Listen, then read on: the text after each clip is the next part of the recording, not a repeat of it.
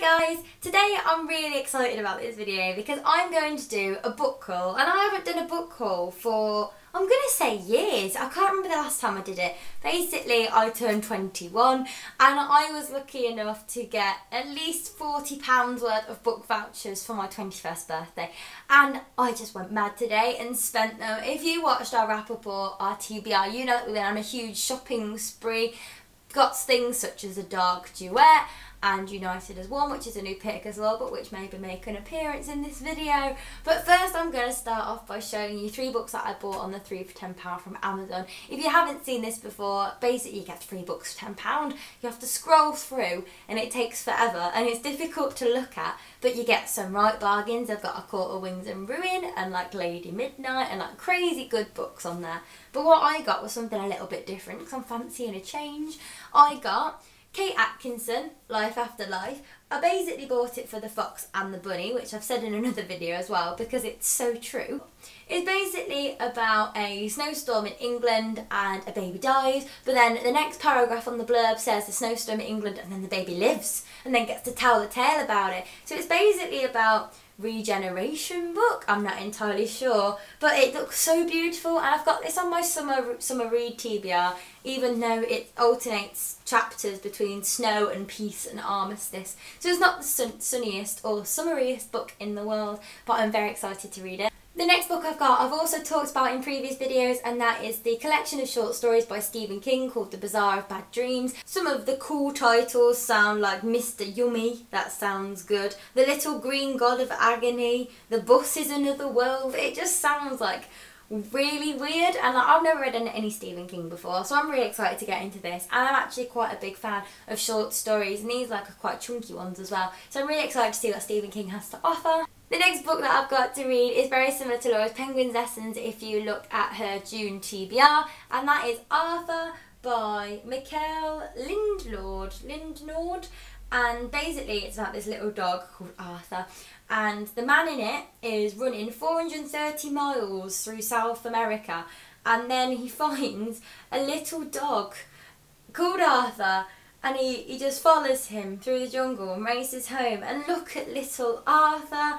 I am so excited to read this book. It's got pictures in, and oh my gosh, it's such a lovely looking dog, and I can't wait to hear about him. Me and Laura recently started picking up running a lot again. This is a guy who runs 435 miles, that's just mental, with a cute little dog. So I think this is just going to be the best book to read over summer. The next book I am super excited about because me and Laura got this through the post, and that is The Loneliest Girl in the Universe by Laura and James. This is actually a proof copy. The actual physical book isn't out till the 7th of September, but basically it's about a girl called Romy Silvers, and she's on a spaceship on her own, but then she starts making communication with a boy called Jay, and this sounds so excited. Apparently it's like psychological thriller, like touch of romance, and Lauren James has said that it can be spoiled in 4 to 5 words, which means there's going to be a twist or some sort of underlying plot twist throughout that's just going to blow my mind. And it's so short, and we're both reading it in June, and this video I might even have read it by now, so hello future me. I hope you enjoyed The Loneliest Girl in the Universe.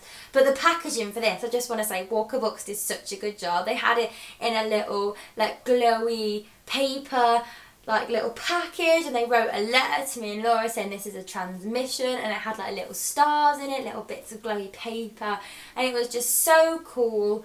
The next book, and in fact the next like 7 books, I have bought from Waterstones today in our shopping spree, and the first one is Stranger Than FanFiction by Colfer, because I love Colfer. He's a genius, he's so talented, and I just want to see if he's as talented as writing, which I think he's going to be. I love the cover. It's a bit weird. I think it looks like more of a non-fiction book if I'm honest, but it is fiction, and it's about a young man called Cash Carter who goes on a road trip with 4 of his fans because he's a TV actor, young star, and these fans don't think that these are obviously not going to go with them, but then he does, and apparently it says that what they learn about life is mysterious person, and it teaches them about power and empathy, and basically road trip is one of my book buzzwords, so I'm dead excited to read this, plus Colfer, plus like deep emotional stuff stuff from like being famous and all that trauma that it can cause.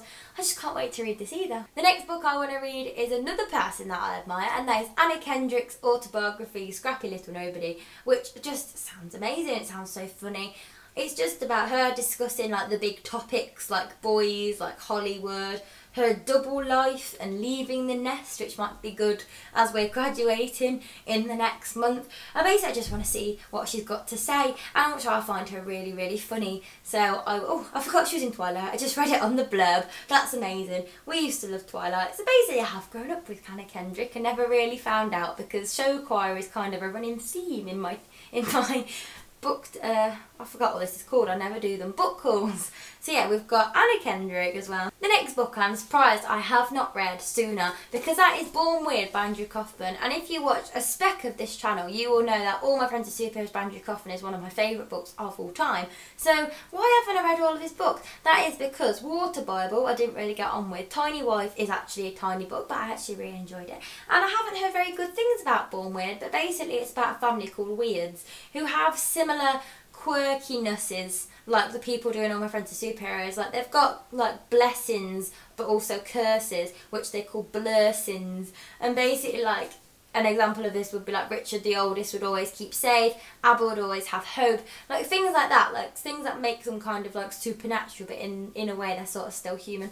But I really like Andrew Kaufman's way of writing, and I'm excited because this is actually like a proper book size. So if this is really enjoyable, it has the possibility to be one of my new favourite books of all time, which is always exciting. The next book I bought was Patrick Ness's Release. I'm hearing a lot of good things about it. Apparently it's about this guy called Adam who's in the forest in summer, and all that it says is that his life is going to change and everything's going to fall apart, but maybe he'll find freedom in the release. And it's so vague, I'm not really a fan of the vagueness. But also Patrick Ness is a bit of a mental writer. Some books I love, some books I hate, some books I need to give another chance, like the Chaos Walking trilogy. But I will always give Patrick Ness a shot, because I think even if I don't like some of his books, I am drawn to his writing style. So I'm going to read Release over summer because it's on my summer TBR, and I'll let you know how I find it. The next book I've got to show you is the last book in the Lorien Legacies series by Pittacus, which is united as one, otherwise known as the I Am Number 4 series. There's been 7 books, and this is the 7th. This is the last one. And the thing that's annoyed me is that it went I Am Number 4, then it went 6, and then it went 9, and then it went 5. And it would have been nice if we could have them in order. For reasons that couldn't happen, but it would have been nice. This all looks dark and mysterious, and the end of The Fate of 10 was heartbreaking. Someone died, I won't say who, but like it was really, really sad. So I'm a bit like, I don't know what's going to happen in United as One, because surely for half of it it's just going to be moping, because it's going to affect the characters a lot. So I don't know what's going to happen. They're probably going to be brought back to life. I know there's a lot of controversy around this author, so probably no one cares about this, but if you're already watching, thank you. There's got another good one coming next. I promised you that the next book you would actually be interested in, so here it is. It's Lord of Shadows. Obviously, if you haven't read like Mortal Instruments and Infernal Devices, don't read Lord of Shadows, but if you have, and then you've read Lady Midnight too, read this gorgeousness, because who is that? Is that the Lord of Shadows? Who is it? Is that, I forgot his name, is that Julian? Is this like London? Why are they in London? Why are they not in LA? What's going on? I have forgotten what happened in Lady Midnight, so I've got to give it a good read over. But basically I've been sitting like this because I remembered that Mark and Kieran exist and as characters. I don't really want to read it. It's not on my June TBR. Can't see it being on my July TBR. But I reckon it will be on my September, because I reckon I'm going to start reading it around Christmas time, when it starts to get all mysterious and like Shadow Hunter territory. But yeah, it's absolutely beautiful. And this is a Waterstones exclusive, which contains an extra chapter, which I'm really excited about seeing the differences between that. So while everyone's hyping it, I'm just going to put it to the side for a bit, because I haven't heard great things, but hopefully I will enjoy it when I finally get around to it. And the last book is one that was a surprise, and which is why I've left it to last. It's actually one that I'm really excited for. Laura pointed that out to me, and she was like, oh, why don't you get this one? And I was like, because everyone's like saying about Wing Jones, and that's what it is, by Catherine Webber. And I was like, oh, it sounds a bit rubbish. But then she was like, but it's diverse, and it's about family, and it's about running, and it's beautiful. Why would you not like this, Amy? And I was like, oh, I don't know. I don't know why I was being so stubborn about not even like knowing. I didn't even want to find out what it was about. I don't know why I do that sometimes, but now I know. And basically it's about Wing Jones, whose grandmother is from China, and she's got another grandmother from Ghana, and then her worlds collide, but then tragedy strikes, and it sounds so good, and I want to know what the tragedy is. But then obviously she gets really into running, and it could bring the family everything she needs, so I'm guessing she's going to be really, really good at running, and it's going to like do something good. But I'm really excited to read it because it's really gorgeous, and obviously I've been getting into running, but I've been really enjoying my diverse books lately. Obviously I've been reading Known Voices book with Angie Thomas's The Hate You Give, and I absolutely adored it. It was absolutely amazing. It was just something so different as well, because I am getting fed up of just reading about heterosexual white people who fall in love in YA, and it is getting old, so it would be nice to branch out a bit, and all these books are as amazing, if not even more incredible. So I just can't wait to read this. So that was a really long book haul. I enjoyed that so much. It's been so long since I did a book haul, and I really just enjoy talking about every single one of those books that I've bought. I'm just so excited to get around to reading them all. I probably will have by about September, I reckon, read all of my new ones, hopefully, because I have this like thing of reading all my new books, but if they get pushed back too far, I push them back even further. So I need to get on my TBR. But basically, if you've read any of these books that I've talked about, or you want to, please let me know your thoughts down below in the comments. I bet there's loads of like Wing Jones people like, you're gonna love it, because I would love that. But also give me motivation to read Lord of Shadows, please, because I need to keep up with this series. I'm so nearly done with it, and it is so good. But basically, yeah, I'm gonna see you in the next video now. So enjoy your reading month, book lovers, and I'll see you later. Bye!